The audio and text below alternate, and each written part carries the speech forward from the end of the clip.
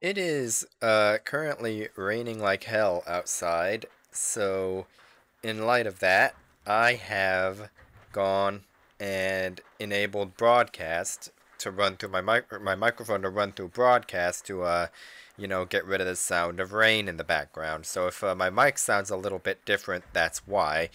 And it's also 4th of July or Independence Day, whatever it may be called. All of them are technically correct. But today is that day, so um, I guess if you're British, then happy Treason Day, and if you're not, then they just happy 4th of July, I guess. So anyway, first things first, it's standard, so fuck my life. Second is I have this guy blacklisted, so there's that. Third is there's only one radar, so that's fun. Shimakaze, Schultz, Kid, I outspot, and a Cossack. I mean, I don't outspot a Shima by much. It's like 0.1 of a kilometer. But, it's there. So basically, I'm more or less tied with the Shima and the Cossack for concealment, and I outspot the Schultz and the Kid. So, we're in a good spot here. And I'm also looking, I was just looking at my, my mic, oh no, I'm also going to report this, Shima for that. Apparently these guys, like, that entire family of clan, like, they fucking hate, GGWP. Which, there was, like, this entire drama going on with them. But, I'm not going to get too much into that. But basically, Yoshi went on there and just saw them talking a copious amount of shit and was like, went over there to laugh at them, and he shared those screenshots with us, and I went over there to their server to just see what was going on, and then I got like kicked off of it 2 hours later, having literally not even said anything. So yeah, I mean they're a bunch of crybabies. So honestly, I should start blacklisting them, but I'm not going to worry about that right now. Right now, I guess my game plan is, first of all, there's an AFK Z23 over there. Or maybe it's just a late loader. I guess I'll give him the benefit of the doubt. This Stalingrad is going to be annoying to deal with. His radars did get nerfed duration-wise, so it's not that bad. He is flat broadside to the Izumo, though. So, I guess we'll see what develops of that. Here's the Kid over there.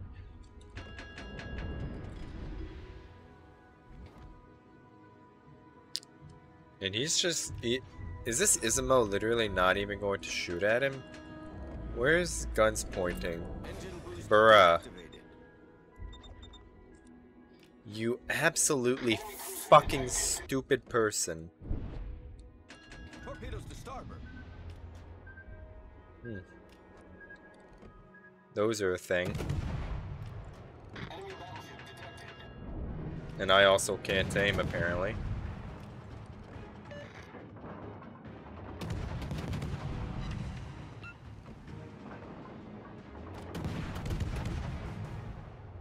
I'm still being hard spotted.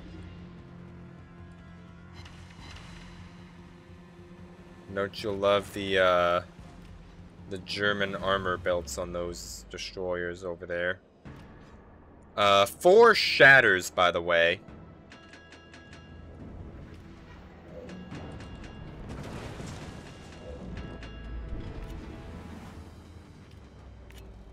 Alright, there's the Shima over there. He is locked bow in. So, actually no, I think he's accelerating. So I'm definitely throwing up my Hydro.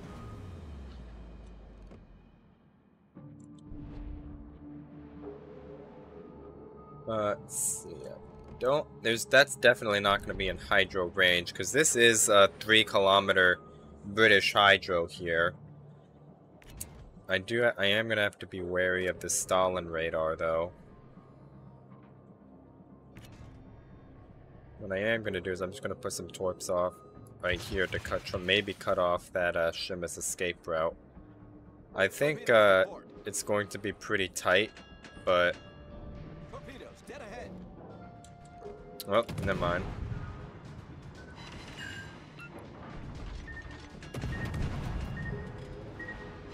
Alright, just rip this shimmer.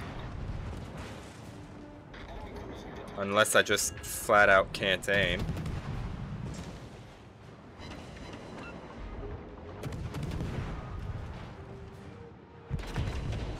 And I'm not gonna be able to do anything because of the fucking Bismarck right there. There's unfortunately nothing I couldn't just like chase after the shimmer because of the fucking Bismarck right there. So I had to smoke up. Because unlike the Kid and some other certain gunboat destroyers, Cossack obviously does not get a heal, and it as well as most of the other British destroyers, or pretty much most of the other British destroyers that's not Jutland or Daring, or Druid.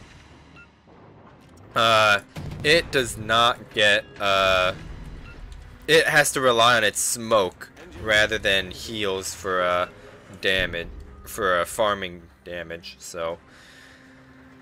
And also its survivability, because its survivability is more from its, first of all, its, detection, 5-5. It's a very stealthy destroyer, at least in the case of the Cossack. And its handling with like the British acceleration and turning, and also that in combination with its short burst smokes, and all of those are what gives it the survivability that it has.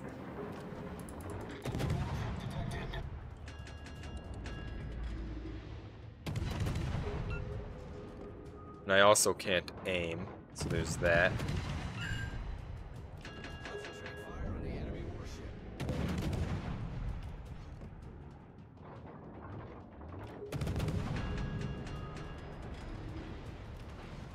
Now you had that island there to block the line of sight from the Bismarck and the line of fire as well.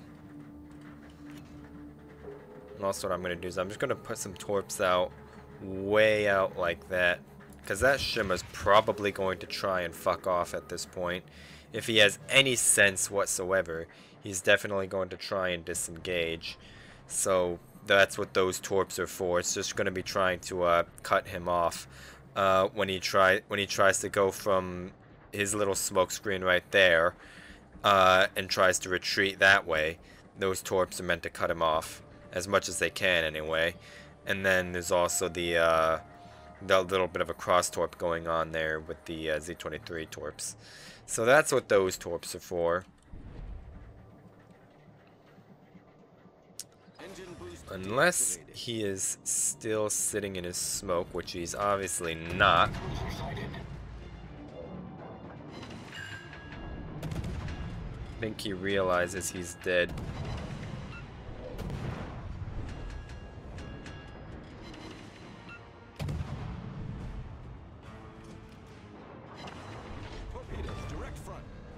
Yep. When that guy turned out like that, the way he did, that's 110% launching torps. So that's kind of why I turned hard the other way, and I didn't try and be greedy and get all my guns to fire at him. Because doing so, if I tried to turn like that, or like what I'm doing right now, to try and get my rear turrets firing, those torpedoes honestly probably stood a reasonable chance of killing me there. So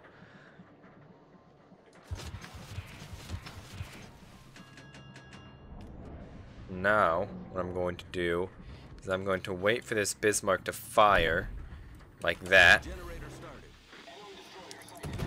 And now I'm just going to use his gun bloom to keep him spotted while I sit and farm him out a little bit.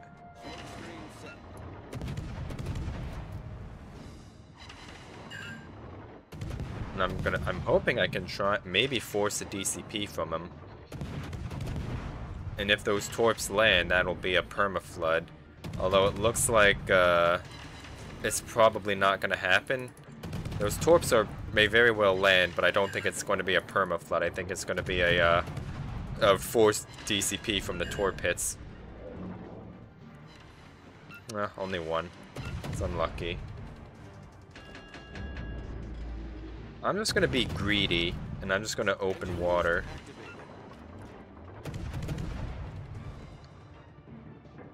Although trying to open water at Bismarck in a destroyer with no heals like the Cossacks, probably not the best ideas. I did get away with it, so there you go. That Schultz is actually still alive, I just noticed. I mean, I probably should have noticed it, because he's a pretty significant threat being another destroyer, but that Oster-Jutland also got hammered pretty good.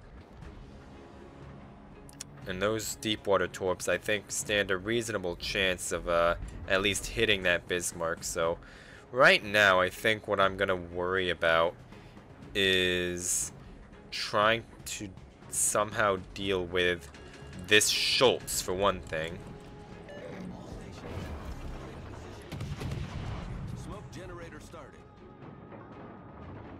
I'm going to switch to the armor piercing for this, for that reason right there. I did take a nasty hit from the Takahashi there. I guess that's just the life of destroyers who open up in front of a light cruiser like that. Bismarck should be eating some of those torps. Or no, they ran out of range. That's unlucky.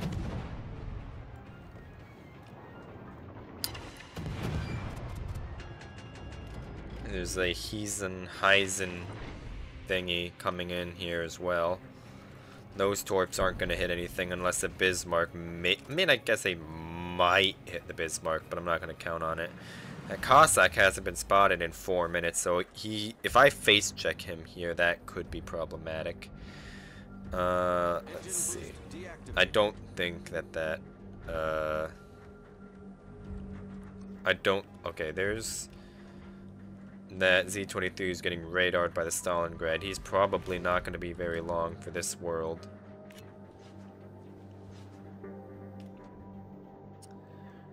There's the Heisen.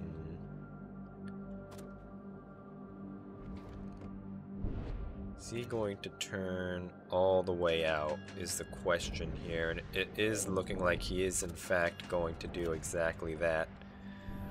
Or he might try and bow in on the island there, which that's what those torps are going to be there to do something about. It looks like he is starting to turn out though. He might beach, but for right now, oh no, he's definitely turning back in, I think.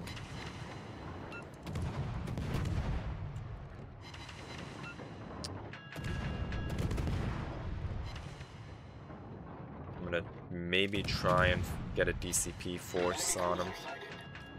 I don't think those torps are gonna hit though. No, they're not. That's unfortunate. Just need to make sure I keep an eye on my smokescreen timer here. Yeah, okay, yeah, I'm not firing that next shot.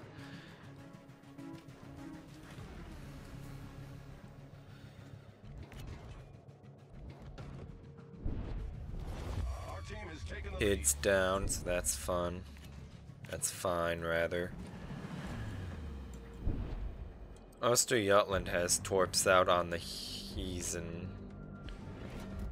So that Z-23 is still alive, by the way, after getting radared like however far away that, whatever distance that was from a Stalingrad, that Z-23 is still alive. So, good on him.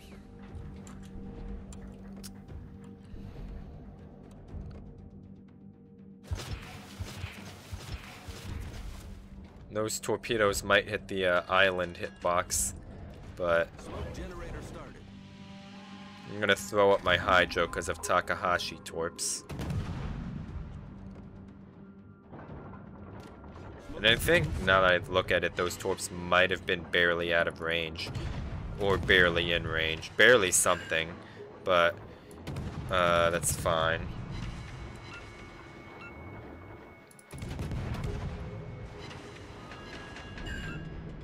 That's probably gonna force his DCP. Yeah.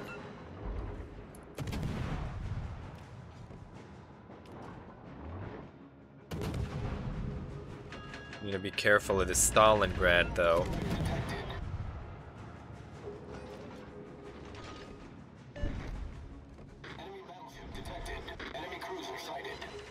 Yeah, there's the Stalin, just barely in out of radar range there. And also that Heezen did also manage to dodge those torps, so good on him. He's really hugging that island.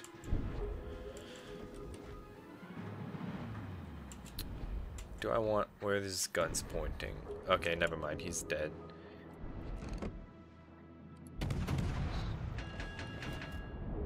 And the Heezen guns aren't even looking this direction.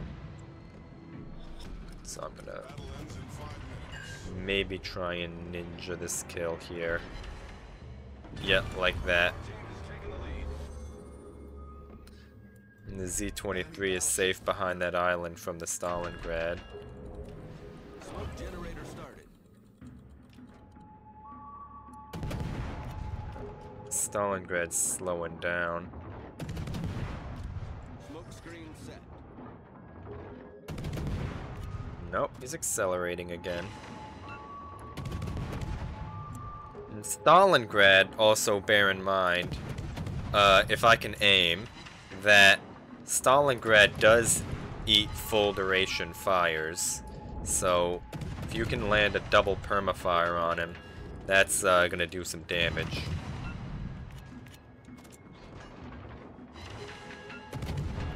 Oh, Confederate, that's fun. Yep, there's the permafire. Engine boost activated. And there's the forced DCP.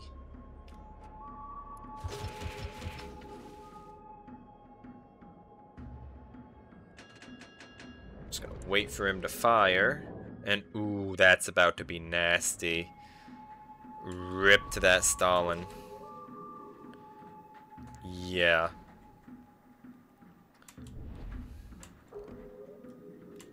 Would like for that, stomp. There we go. Oh, and he is also running Kruchnetsov, so that's, it's fun. Goes to Bismarck. Did take, I think that was Cossack fire.